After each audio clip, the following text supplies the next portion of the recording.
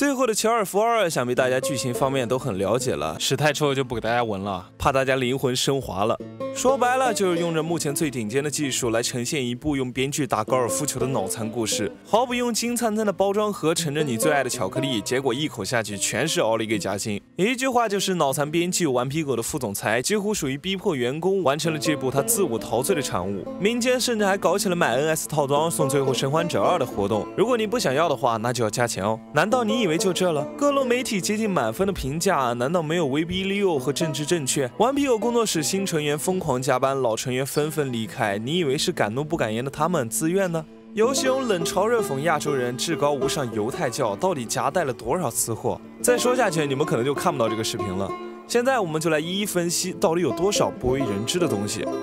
首先是夹带私货的问题，在乔尔被几个高尔夫球成员俱乐部虐杀的那一段，有一位叫做 Manny 的角色对着乔尔吐痰，这个角色的模型非常像游戏里的主编剧顽皮狗现在的副总裁 neil。这个相信大家都很清楚，那么接下来说的大家可能就不一定知道了。不过由于这里比较敏感，只做展示就不向大家详细讲解了，只要靠大家自己观察。当然均为猜测，并不能保持其真实含义，还请理性对待。首先给大家辟个谣，最近有个地图在玩家之间疯传，这个地图其实来自于神秘海域4，而不是最后生还者2。第二个点，游戏中经常出现的一首诗《祭海杂诗》，给大家配上原文和翻译，自己领悟。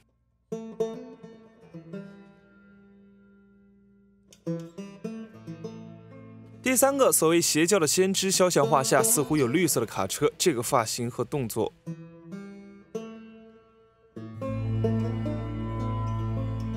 第四个，对于宇航员的描述，为什么把中国飞船藏到最后，而且是这种言论，前面加了很多无关紧要的废话，一般人可能都不会听到这儿。以上还可以说是猜测，毕竟没有什么针对性。接下来，教堂中出现了七烛台，这是以色列的代表物。最离谱的是，你用枪瞄准还会出现和队友一样无法攻击的判定。你不能在教堂里扔燃烧瓶，同时还出现了摩西五经、犹太历、犹太人以及犹太教的标志，包括以色列的代表大卫王之星。而这些对于故事主线啥用都没有。对比一代，这代似乎教堂连脏话都不能说。在美国，你搞一个犹太教是不是过于巧合？可能就是我们的主编剧 neil 是犹太人，毕竟犹太徒是不能进入其他教会的，这未免也太自私了。游戏中还有很多这样的私货藏在对话甚至是游戏背景之中，其实亚洲人将其视为邪教根源。所谓的邪教宣传画，引用大量前苏联的海报，包括各种圣母形象，而这些都是谁干的？前面我不敢说，但后面教堂中这么多以色列元素，想必就是主编剧 neil 所为。这个人不想多介绍，我直接说他到底干了哪些事。由于消息只是来自于网络，可信度其实并不是100%，还请大家理性看待。neil druckmann 这个名字大家可能在这几天已经听烂了，他目前是顽皮狗的副总裁、创意总监、总编剧，可以说在顽皮狗那说什么那就是什么。目前顽皮狗的状态属于他一手遮天、强行女权、政治正确、无限加班、员工离职，老员工几乎70%都换成了新员工，凭借索尼的无限书写在疯狂跳票。而就在这个节骨眼上，突然当年号称被 neil 逼走的业界大佬神海总编剧 Amy 的消息是假的，但事实上我们又无从考证，就不提了。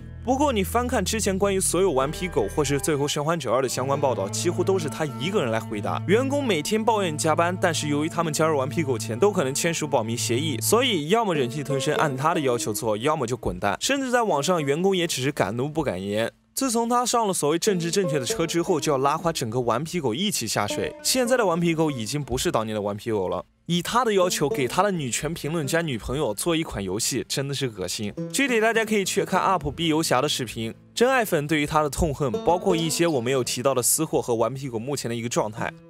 说回游戏，在游戏发售之前，他所报道的几乎没有一句是真话。最开始表示游戏将采用单人线性叙事，并且表示自己非常喜欢艾莉和乔尔。结果呢，先虐杀乔尔，再让艾莉做圣母，想捧一个自己以为能代表大部分女性的艾比，哪个女性能壮得跟牛一样？真的是用心做电冰箱艾比，用脚做艾莉。玩过的玩家都知道，逼你去同情、去喜欢，甚至是强行操控一个从出现就被玩家讨厌的反派角色，其关卡设计、场景渲染都比主角高出 N 倍。你再看艾莉，被抓反杀，被抓反杀，坏人的话就这么多，包括主要的几个角色乔尔、杰西死前没有任何征兆，完全不给玩家喘息的机会。他还号称自己玩完都哭了，我看是被恶心哭的。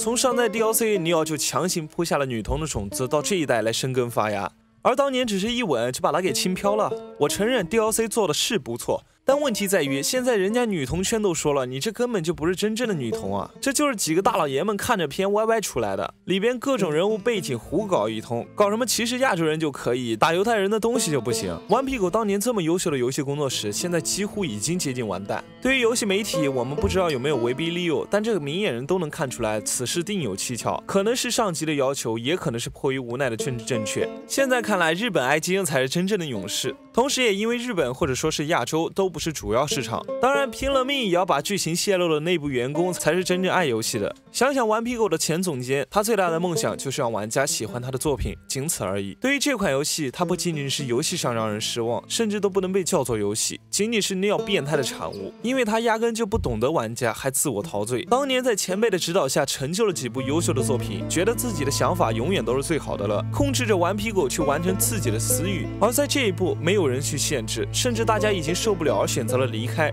变态的neil也造就了今天的错误，苦了顽皮狗这么多的游戏开发者们。要不是为了让大家看清楚，这游戏早就删了。事已至此，也只有惋惜。我本以为只是游戏剧情差，劝大家没必要这么刻薄，结果发现最后的圣母真的会传染。哇，灵魂升华，用他仔细一看，原来这他压根就不配叫做游戏。不过还是要感谢顽皮狗那些忍气吞声、默默付出的工作成员，希望他们每个人都有更好的未来，而不是被尼尔压榨。也希望天堂没有高尔夫。如果还想了解更多游戏界热门事件的整理和分析，记得关注游戏指南针。我是给强，我们下期再见。